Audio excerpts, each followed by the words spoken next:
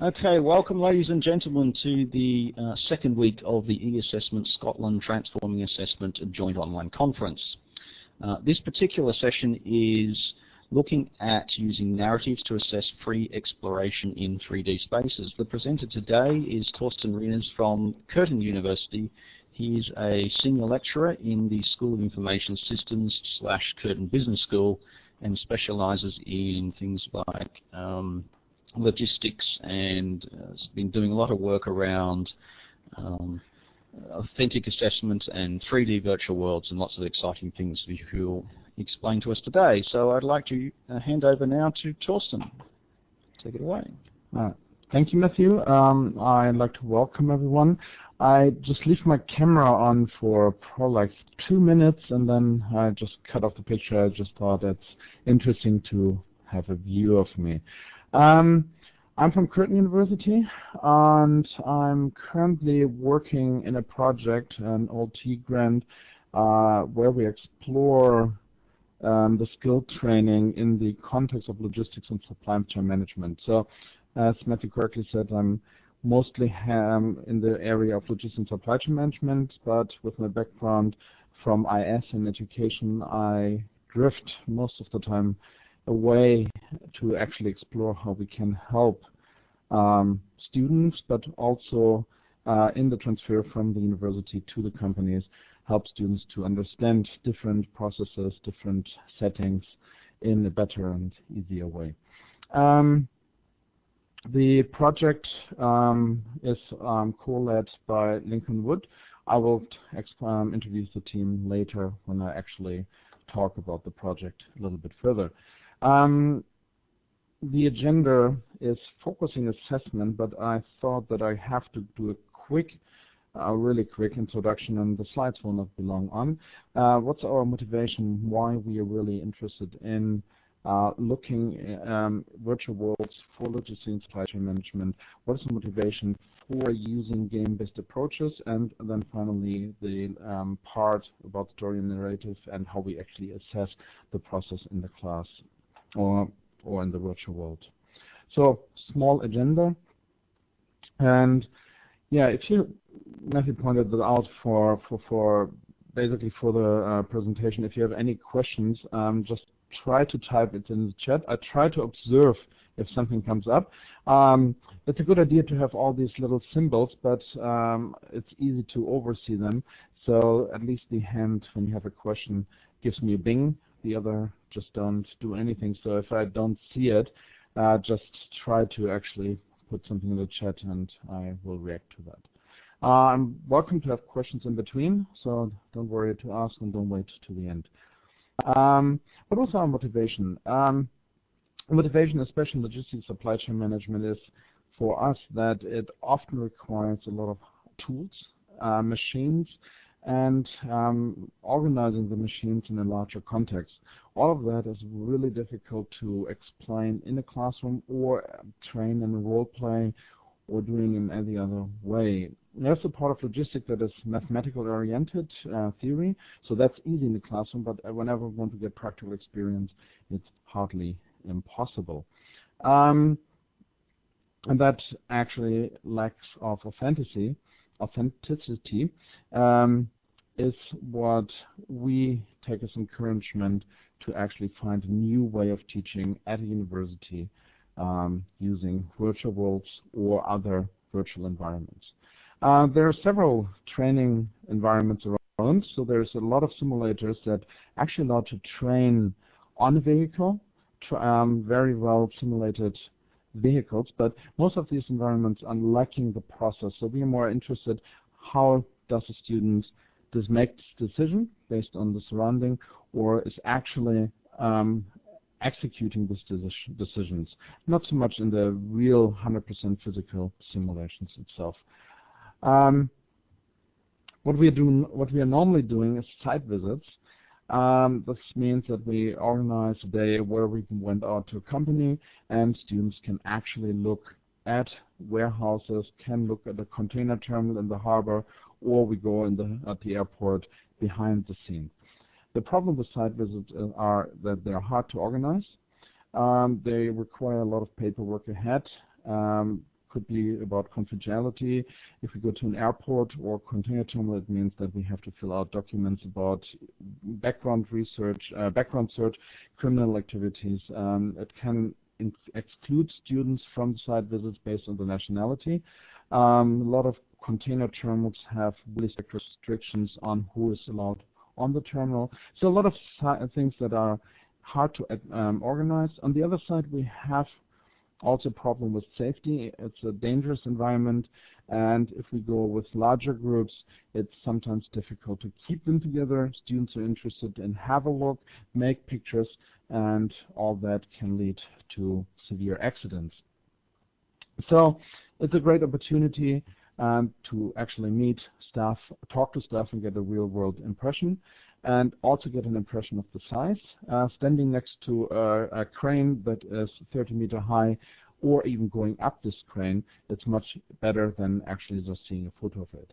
Unfortunately, there are a lot of issues. First of all, online students can't come with us.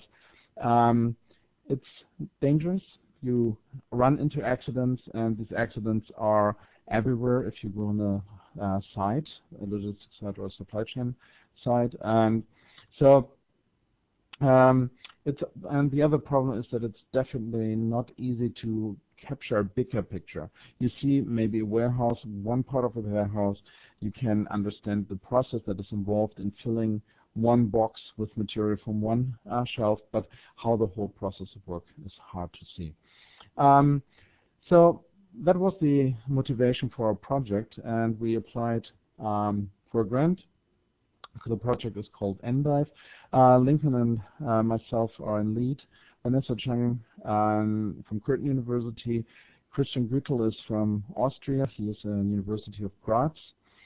Jen Harrington is Murdoch, and Hanna Teräs started from Tankti University in Finland, but moved to University of Wollongong here in Australia. So now we got from a rather international team to a more local Australian team.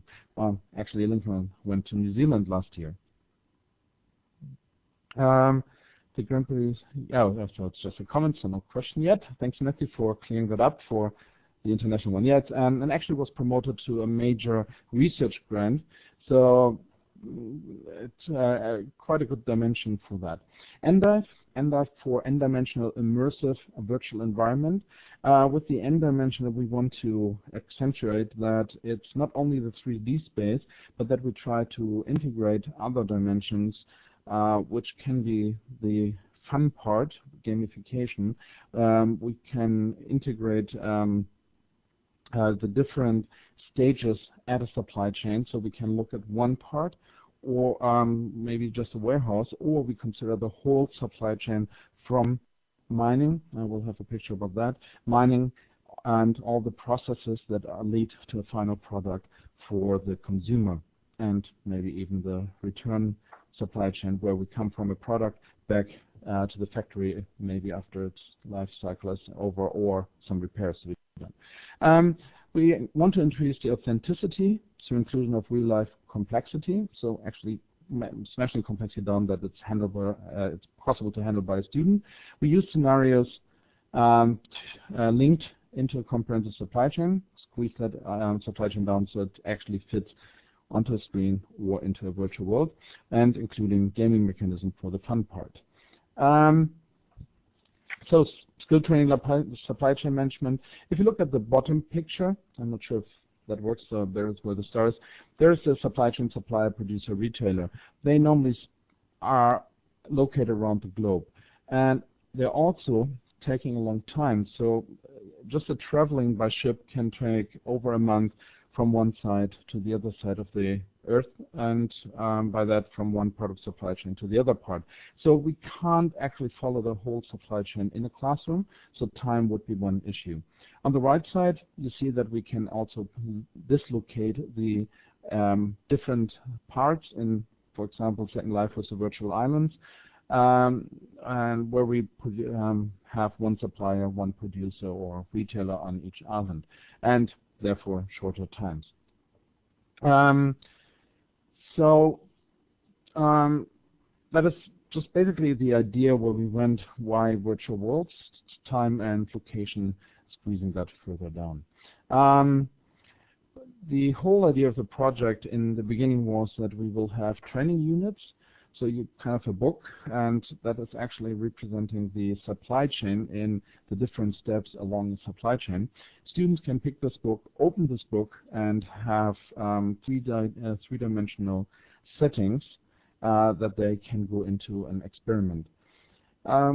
We started with Second Life, currently investigating Unity as an alternative.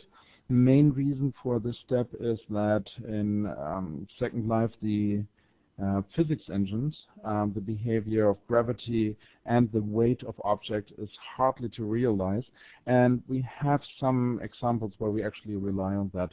So we are currently in the step of transferring most of it into Unity as an alternative to explore. More important than the books and learning units that's everywhere, more important for us is that these learning units are connected. So if something happened in one book, it will be actually transferred, or the outcome will be transferred to the next unit. So one example, if a supplier produces a part, it will be in the transport unit visible, transported later to the manufacturing or sales unit, and you will be able to follow a certain product or a certain material. This is important, especially if we want to simulate damages. So if you damage something as a supplier, some worker hits a box by accident, the box is okay, but the content took a damage. That part should go all the way through, and maybe in the manufacturing part, that part will cause a damage in the machine. That is something that you can't practice in real life, and normal simulation tools do not allow actually the backtracking to a sense, in a way that a student can learn from it. Learning unit would be here. Whenever you have a damage, report it, make sure that it didn't cause any side effects that later involve problems. So one part of our simulation is that we actually can rewind or give an explanation about how something was caused. Different perspectives is another aspect of our n-dimensionality. In the top part of this slide, you see different perspectives, like one more in the controller observing the whole supply chain, and this is a supply chain that we realized in Second Life on a container terminal. Second would be more an operation manager that observe one process via the computer.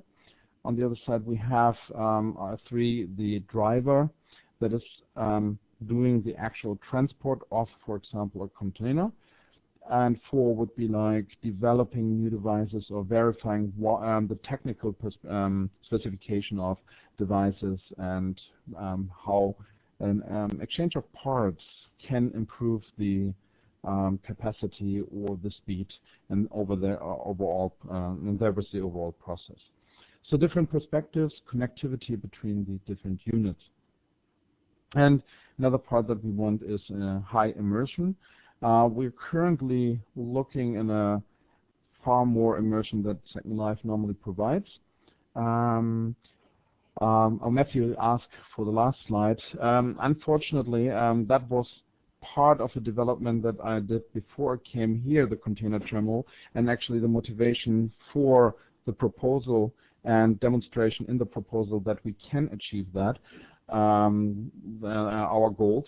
And that part was in University of Hamburg, and when I left, they didn't maintain the funding, and I had to reassemble that. It's currently in my inventory, so not really open to the public. I intend to recreate it as soon as there's time, which is not often the case, unfortunately. I have some videos. If someone wants, I can probably give access to the videos showing a little more details about that part. So yeah, we want to go for a higher immersion. So especially, I'll try to spin it from the other side. Our goal is, on one side, the processes. On the other side, we are really interested in having site visits that are safe, and people get in one piece from the site. That one scenario could mean that students gain kind of awareness what kind of problems are existence on a site, on a warehouse or container terminal, what can happen to someone. So we want to give the perspective from a person being on this environment.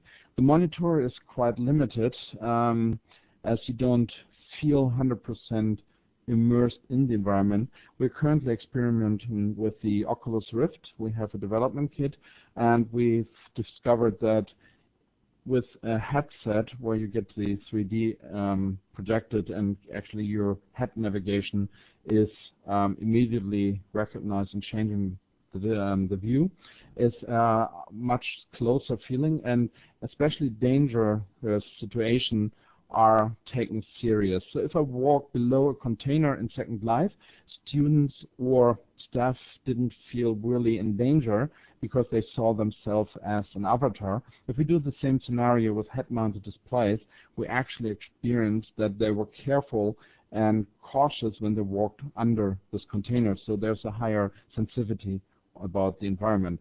We want to achieve that. Other thing is various facilitation of collaboration, so working together, exploring the space together, more discussions, all typical things for virtual world, so I don't have to really talk about that too much. The other part was the fun.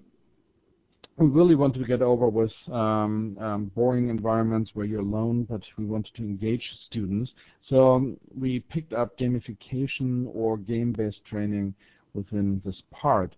I don't want to say that virtual worlds are not fun, but we all know that a learning environment can be boring if everyone is gone, or that most of these parts are quite serious. You probably have heard about gamification, you're probably completely aware about it, so I just give like a really brief introduction. So some games, and games, not gamification, more games, in logistics supply chain management, is beer game, where you become a brewer and you have to make sure that the customers are supplied with enough beer, and as there's competition, make the most money. Fresh Connection is basically the same, but more in the fruit market. People compete in different supply chains against each others and try to make the largest market share. Same with the Candy Factory game. What you see is a screenshot Fresh Connection. These games are presented in that way. Good games, really perfect simulation of supply chains. Unfortunately, not much fun to work only with numbers, and we target more the skills and training, so we would look more for 3D. They are wonderful games. This is a game that was developed in Germany and is available as a game, not even education. It's a simulation of the whole harbor in Hamburg in real time. There is unfortunately no speed up, as we couldn't find one, and you have to do so many tasks that it turns out to be more number checking and waiting that a ship goes from A to B, which can 15 minutes before it arrives. Kind of like SimCity. SimCity was more activity can do. Here we stopped playing it after a few hours because we were only waiting. Was good because we could read something next to that, but it's not really an engaging and fun part. SimCity has more activity. You always have to do something, and therefore more interesting. Some Second Life examples. There's a fuel cell that was developed in Hamburg. There is a Mars simulation. I'm not sure where it's right now. And the other one top is not actually. I don't think it's Second Life, but it's a lot of experiments or simulation are done in medicine. The one medicine has a high authenticity, could be improved by further devices, but the problem is normally that you try to train real problems, but and to achieve real skills. Driving a car simulator, I wouldn't suggest that they can immediately go on the street and deal with the real traffic. The same applies if you train real problems in a logistics scenario. You most likely can't go to a real environment like the harbor simulator. The complex communication, judgment, expert thinking, and advanced problem-solving skills are mostly not addressed in this software. they need someone, a trainer, a lecturer besides it, that goes through the results and explains what has to be done, what has to be improved, and where the problems are. I'm not generally saying that it's every game in logistics and supply chain management that have these problems, but most of them are quite limited.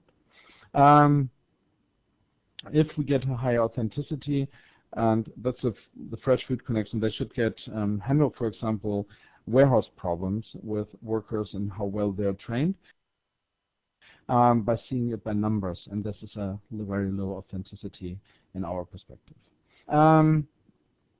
So opportunity to exercise realistic work practices, cognitive processes that are aligned with the authentic situation while actually performing them, to get a valuable feedback and not something like just the task was done or was not achieved, more in a reasoning what is missing and what could be improved.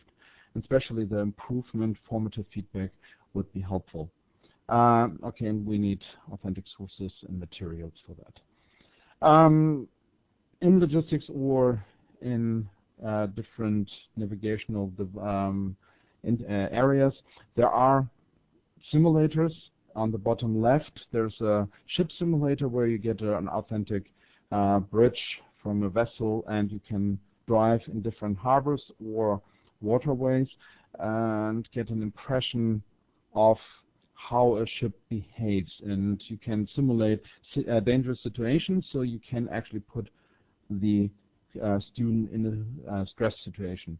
On the right is one example that I kind of mentioned in the beginning. There are simulations how forklift works. This is, I think, done by the producer of the forklifter to demonstrate how the operation of this forklifter is done. Flight simulators, either on a computer without the motion, or then you have the capsule where you actually feel the motion as well. Fidelity is another aspect we looked into. How much do we have to invest in money, developing time, to make it look real, behave real, or is there a certain margin where we can stop putting more money in and maybe have less realistic textures, or ignore some parts of the environment, and it's still accepted by the students. We found so far out that medium fidelity and without any scale on that is working. At a certain point, you're investing more in the look than actually in the learning outcome. Still, I think that is something that is well known with you. Gamification, putting game mechanisms into the game. The best definition, I think, is by SAP. Gamification is for fun, play, and passion. So making work more fun. To do that, there are different ways that you find in everyday life or in special websites. One by Shafar, for example, is that you get a stat, how many books you have read overall, and if you keep that current, then this book number would represent the real number. And more important is, like where my star is right now, that you are ranked at a certain position for editing, contributing to this website, and I'm 33 edits away for getting, one more edit away from position 9036, so it's almost a jump of 200 position up the rank ladder, and that should encourage me to actually do more work in it. Again, something that is also relevant to time. Gamification can have a weird outcome. One is that you get points for everything, and you don't focus anymore on your work, but only trying to get points. Kind of a counter side of the good idea of gamifying a process. What you want to do is like find a good way between skills and challenges. So your game or your design of your environment should be challenging in a way that it matches your skill. If it's too hard to achieve some points, you probably get anxiety. On the other side, if you have a lot of skills and the tasks are quite easy, you will be bored. So the best one is going on the diagonal, as in most cases. Gamification, we kind of took the existing one and want to add to that. I put this slide in to have it for you ready if you need it for later reference. Basically, gamification is about to provide an intention, objective targets, design some dynamics, and there's where we are with the storyline and the narratives. So what is driving the whole gamification system to actually achieve the target? In the next level, you have mechanics. You build achievement challenges that someone using the system has to do. That could be for your work with Excel, that your line manager gives you a task that is using or has to use a skill that you not yet have, but that you can look up by books or materials that he provides. So the challenge is to solve this task by using that material. And then there are components that actually are used to show progress or realize these challenges in a more physical way. And then components is like also the score that you get at the end of the game, or your leaderboard where it shows in which position you are. Again, don't want to talk too much about gamification, but I want to focus on these dynamics, and especially the storyboard and the narratives in the context of what I said before, with the project, with the logistics, and looking into realizing the skill and training setting. Dynamics often includes that you have a game master. Some of you might remember Dungeon Master, Dungeons and Dragons. We had the Dungeon Master who was telling the story with all side quests, but at some certain points the player had an opportunity to decide or roll the dice to trigger some actions. So the Dungeon Master or the Game Master is quite important. On the other side, if the intention is also to take the player or the person in this process kind of as a puppet and kind of guide it to certain parts, our intention is more to cut all the lines loose and have a free exploration of the space rather than focusing on a specific task that has to be done and you get the credits in form of scores. We're not cutting, or we don't plan to cut all of these lines that control the user or the player, but we want to keep one, probably one that you tie around the waist and that we can pull in case something goes wrong, kind of security line to keep them in a certain range or certain context. Otherwise, we want to have a free explorer. And we want to have possibilities for this player, and that goes then also along with the assessment. At certain points when we assess a player, we want to give an option that learned based on the formative feedback that the player can do actions like rewind. From one point, I get the information I did something wrong, I will not be possible to achieve the outcome that I should do. I can rewind to a certain point in the past. Same with save points. I can say, okay, from here to the next 5 minutes, I only did the correct task. I'm proud of that. I want to keep it. But after this 5 minutes, I want to experiment with other scenarios or other ways of doing things. So I can always go back to the save point. In this list, one things that are in learning not so much done, and I even thought not often encouraged. We want to have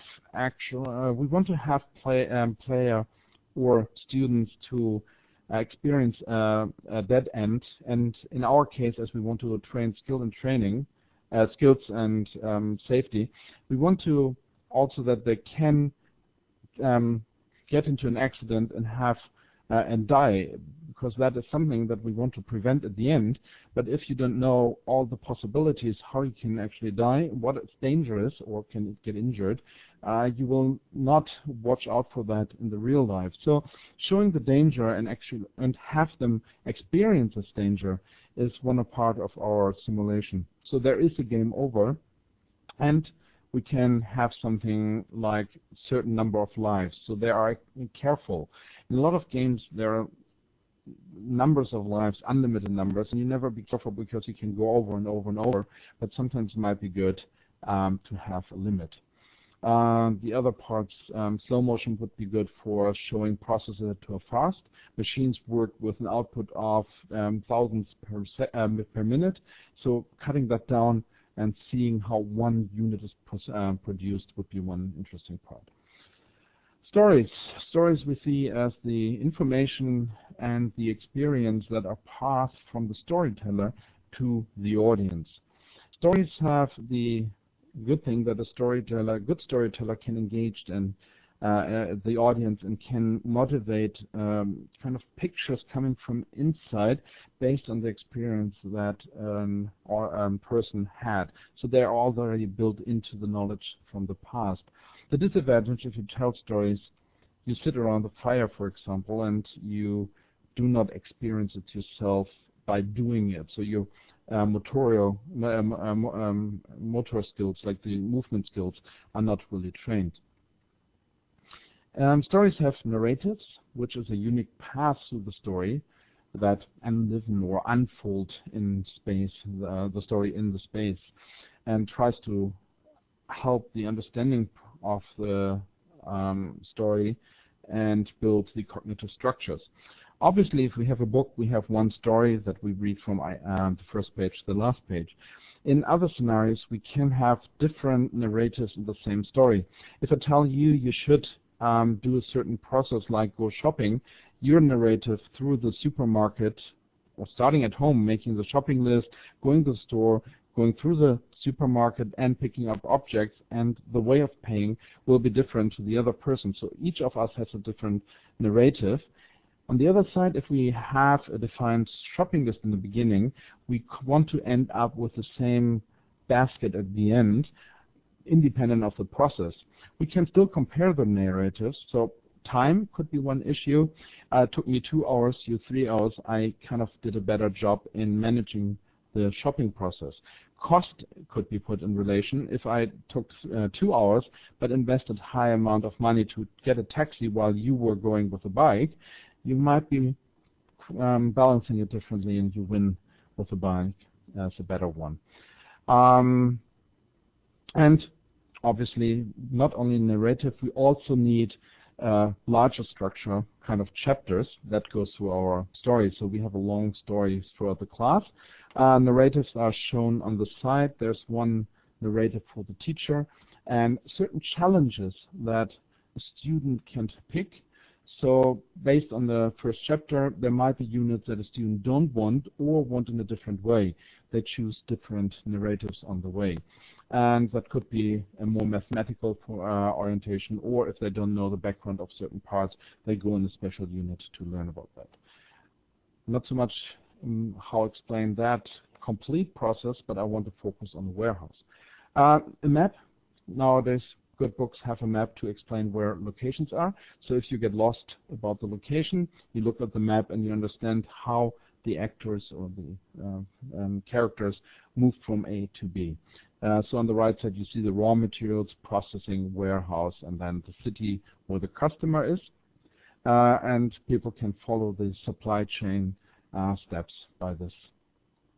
And we have the narrative, and I'm diving into one part that was shown on the last slide and read, the warehouse. And we kind of have a teacher that has a narrative. The teacher is the expert that knows how to solve a task designed by an instructional designer. And in most cases, the expert will go a more or less direct route, not doing extra tasks, don't wasting time, don't wasting material, and successfully coming to an end, fulfilling the objective. The learner on the other side can go in various ways, either direct, which means they know about it and they learn the material, or they do detours. Detours could be that they have to look up certain things, that if they drive in the warehouse, that they take the wrong aisle and end up not by the product, by a different area and have to go backwards, wasting time. Or there could be challenges if they load the goods on a pallet. They might not consider the dimension and can't go through a door or can't load it in the car, and that challenge has to be solved by either redoing it or by finding a different car, for example, where it can fit. Transferring this more abstract on a concrete example, we have a warehouse where we have the border, which is the part on the right side, 2/3 of the right side. The only way out is, actually I can go to the next slide. That is the warehouse, the same thing from a 3D perspective rather than the schematics. So you have the warehouse. You have 3 shelves with goods. You have a door through which you have to bring the order, which means one product, to the ute that is waiting there with a customer. You see bigger vehicles outside. They will drive, so you can see there's an activity. You know your context, your surrounding. You have different forklifter on the side. Each forklifter has different specification. Here it's a weight limit that have what a ute is. The ute is this little car there. Is it an Australian term? I never thought about. It's a truck with a loading area in the back, as far as I know. I hope I'm right. Forklifters have this weight specification, so some can carry a ton, some can only carry half a ton, and that is important. Notice when you pick up a box and the box is too heavy, the forklifter will flip over. And there's on the right side a computer where you can look up information from the order, like which shelf the product is in. So an expert would start at this location, go to number 1, look up the last order or the latest order, will go to one of the forklifter that matches the weight of the order, in this case 1 ton, drives to the right shelf position,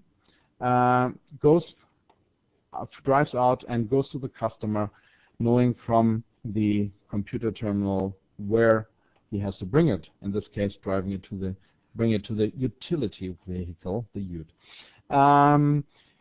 Different challenges are that you have to recognize where somebody is currently. We limit this to triggers because we are not so much interested in the way around, as you will see in the next slide when the student is doing it, but we are interested in certain areas. So the T1, trigger 1, triggers the arrival of someone between the shelves.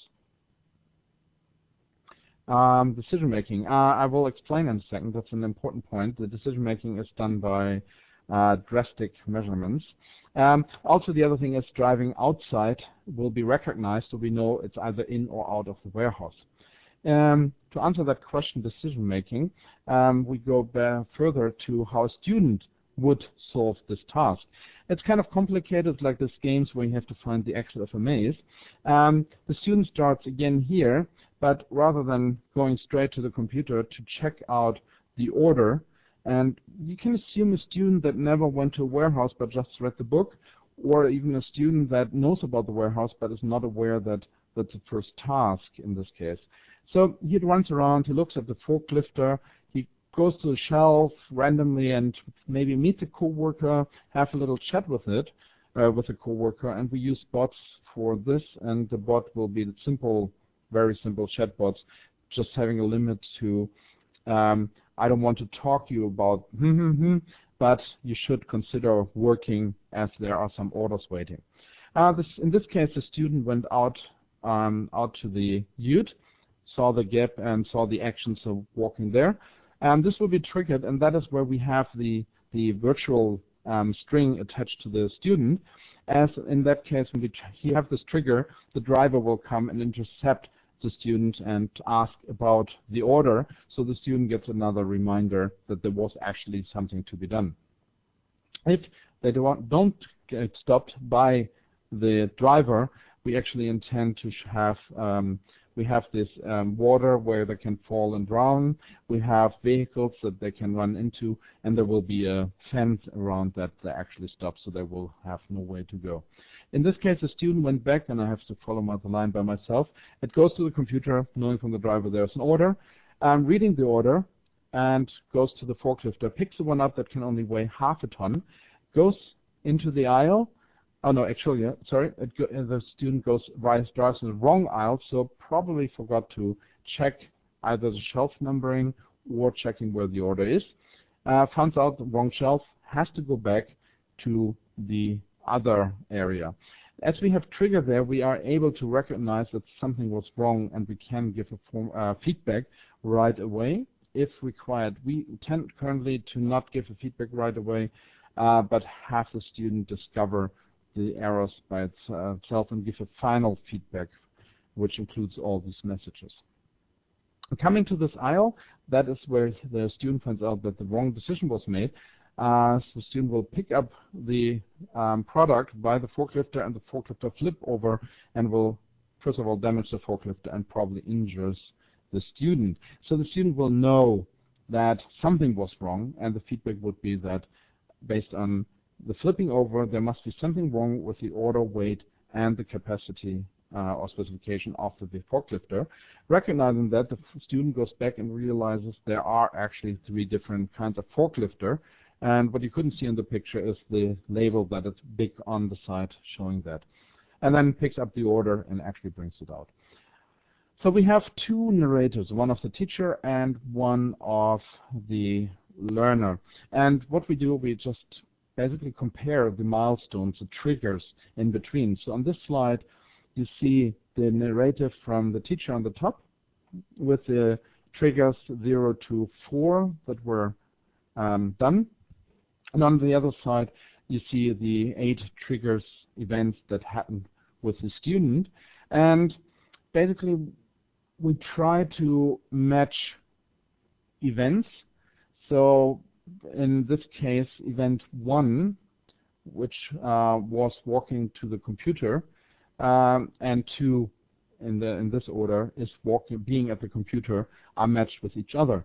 We can then compare the subsequences, and while the expert walked quite quickly to the computer, taking maybe only 2 minutes, 1 minute, the learner had a long time between 0 and 1, between the event 0 and 1, which was a free exploration, just running around in the warehouse.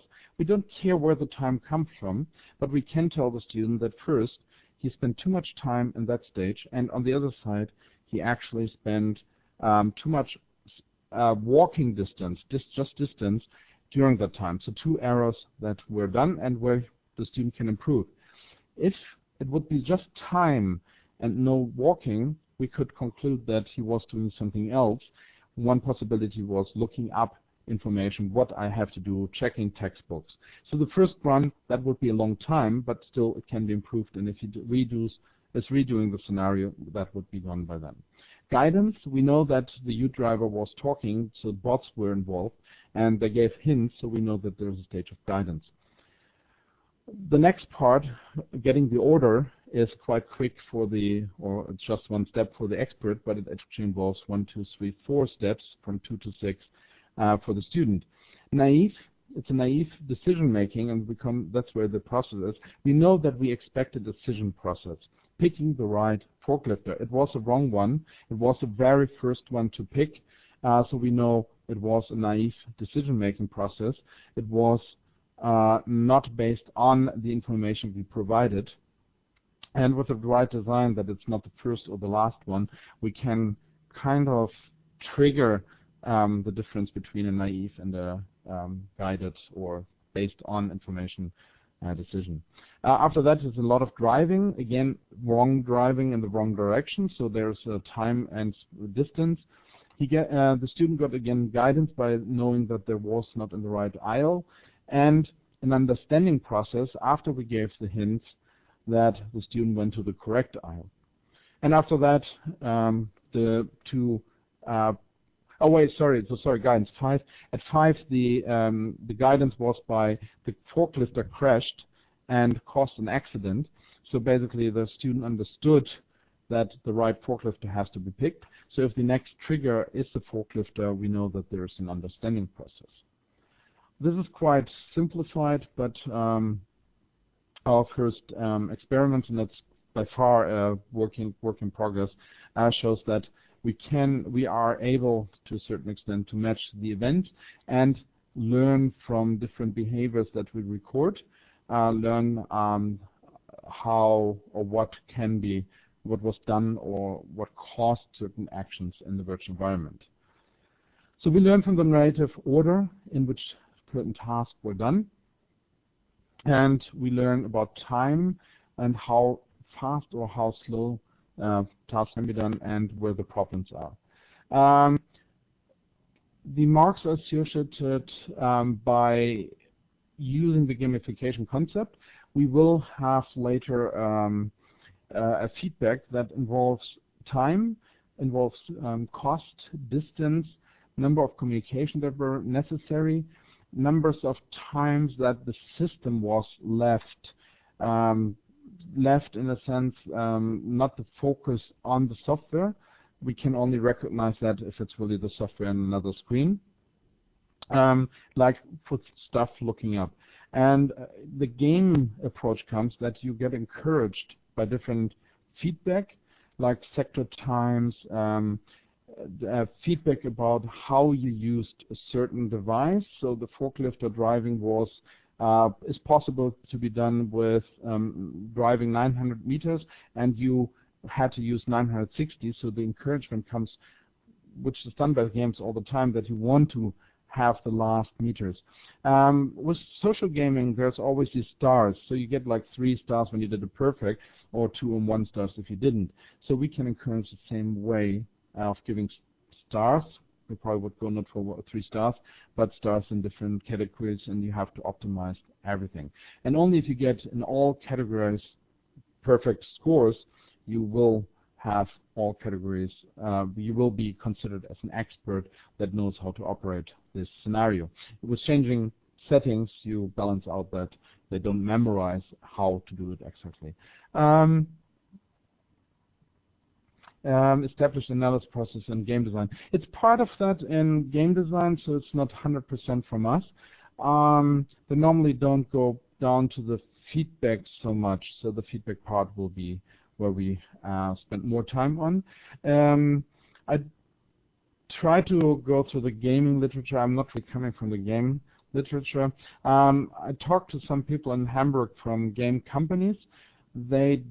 Because we're looking for something that is doing the matching already, and I have a PhD student that works in a similar part, and they said that it's not necessarily done to that details, and especially not with the intention of getting the what happened in the part, so knowing that's a naive decision. It was an exploration part, a guidance part, and building by that formative feedback. Doing the virtual world and transferring this to the learning. Definitely. So that is what we looking for. So from the timeline, we currently have we're currently implementing the system, and our deadline based on the project proposal is in end of November that we have it finalized. We tried several experiments in Second Life and recorded everything by hand and did match the events by hand, just to develop the algorithm and develop the difficulties. And we got, as I'm coming from algorithm development and machine learning from my computer science side, we have a good feeling how that works and how we have to develop that. And so we are currently implementing this alignment and feedback part. If just in time learning, like students can access information about something like the choice around how to lift a certain weight with forklift. Just in like can access information about. There will be, so the computer is one part. We will provide the students with kind of like a telephone option, so they can click on it and ask different questions, either predefined questions, or if we have it in an observed training environment, that they can talk to someone like, I'm totally lost. This is the easiest scenario. So with this part, no wait, hold on, I'm switching back. In this scenario, we have this forklift 3 times. If you go for larger scenarios in later lectures, you will have different vehicles. So on a container terminal, you can have the vehicles grabbed from the top. You have vehicles that you have to load it on. You have automatically driving vehicles driven by a driver. So all that can be put into the scenario later. From the beginning, we are limiting ourselves to kind of scenarios where you have a choice between the options, but very restricted. So 3 or 2 choices. Here are choices again with the shelf aisle and the object to find. Here we only have pallets, probably with the, oh no, they're actually barrels in it. So barrels, you should have a different vehicle, so these vehicles wouldn't even work. So basically a decision could be, getting this order, he has to decide to decline it as he can't do it. Would be a possible option that we didn't think of yet. We always took the pallet. Authentic student, so our assessment tries to do an authentic learning. We focus on the student and make the student to think and try to solve the problem. We put them in the scenario without any hint what would they expect. Something that we would expect in a real-world scenario after some introduction. So there will be a class, they will know the scenario for some extent, but we wouldn't give a hint for the order or which vehicle to use, as this would be something they have to do in real life as well. So you can't go to your boss all the time and ask him that order, which vehicle, and so on. And using certain knowledge and skills from the past. So relevant, not oversimplified. We can't do it really in 2D, because with 2D, certain scenarios wouldn't even happen or wouldn't be visible for the student. Clearance, driving around a corner, we want the student to be in the perspective of the vehicle and not from on top, because there are certain rules how to drive safely in a warehouse. There are people running around, other vehicles driving. There is lifting the forklifter and making sure that you have the weight balanced on the forklifter is something you have to train, and you can't do really in 2D. So 3D is a part where we can't oversimplify too much. Different perspective, collaboration. We want to have multiple students that can work as a team. Integrating learning with the assessment. So that is a formative feedback at certain steps that you can turn on and off. And the slide just changed. I'm not sure why that happened. Artifact alternative past. Also, we don't. If students can think of other alternatives, we also not only look on the past, we also look onto. We also look if the final result was achieved, and then we can go backwards and give a feedback on that. So if you get the container to the UD, in Second Life it's sometimes just running again to the shelf because the object fell down and rolled over. We can look back and see forklifter was used. Yes, it is a requirement. Yes, it's a requirement because a good weighs 700 kilograms. You can't do that without a vehicle. So things like that actually can be done. If they find a different way that is possible, yes, we would consider that and the learning process and including in the potential solution. So for the project, we want that fun comes back. That's why we want to use the technology as the Oculus Rift as head-mounted devices. We want to make it encouraging with the sounds and the feeling to be there. So authenticity, immersion is important. We want that to retain the knowledge and don't lose it again. I think there's an automatic time in it, or maybe it's definitely an indication that I should stop.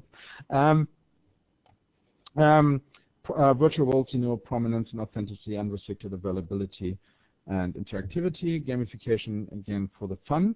And what's most important for us is that you get an awesome environment that you want to go to for, and that's important, self-explorative learning. And you can succeed or you can fail. And the failure is, for us, the preferred part, because we want to encourage to get perfect and not just the 50% to pass. We want that the students get 100% right and survives without any injuries. In a normal exam in a classroom, they would learn about the process. They will write an exam, they will get something correct, and they will get 50% and pass. This 50% loss can actually be that the forklifter smashed a person. Everything else was correct, so they pass but kill people, and we don't want that. In some environments, it's more important to be 100%. And if someone is from medicine there, then probably you don't want a surgeon that barely pass an exam, but you want to have surgeons that are in the top percentile, and you can trust them that they know what they do, especially if situations don't run perfectly smooth. That's it. So, with the question in between, it took an hour, which is not too bad. Almost on time, Matthew. Thanks, Torsten. That was wonderful. If anybody has questions, they can type into the text box, or if you'd like, we can hand over the microphone as well. Whilst you're thinking of some questions, if you could please click the link that's currently on the screen to the feedback survey, that would be wonderful if you could fill that in. But as I mentioned, please continue with the question and answering. Oh, and you can obviously, somewhere there's probably an email address. You can follow that up by sending me an email, and besides the work that we try to program, we will work pretty soon on our web presentation and dissemination a little bit better, fall behind all the other tasks. But I can keep you updated and invite you for the experiments that we start in November as planned. With I think Leah, it was you being in Curtin. Yeah, we can definitely meet, and I can show you a little bit more. It's easier. The environment will be Unity, so technically it's possible to use that on any device, any computer with any operating system. In theory, at least, you won't have the Oculus Rift with that coming, but we make it also possible for students to just have it as a game to play. Definitely invited for that. And send questions by mail. And thanks for that. Torsten, I pasted your email address into the text chat there. People can see t.reiners@cbs.curtin.edu.au if you'd like to follow up by email. Yes. And I put the website for the project. Again, we're currently starting to actually set it up, and it might not have all the information like publications so on it yet, and not many postings, but that will continue as we now have the research time. Before was reading time and learning time and experimenting time.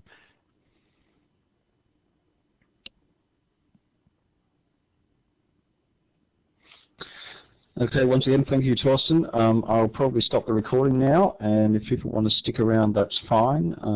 If not, thank you very much for your efforts. Thank you. Very much appreciated. Sure. No worries. I enjoyed doing it, actually.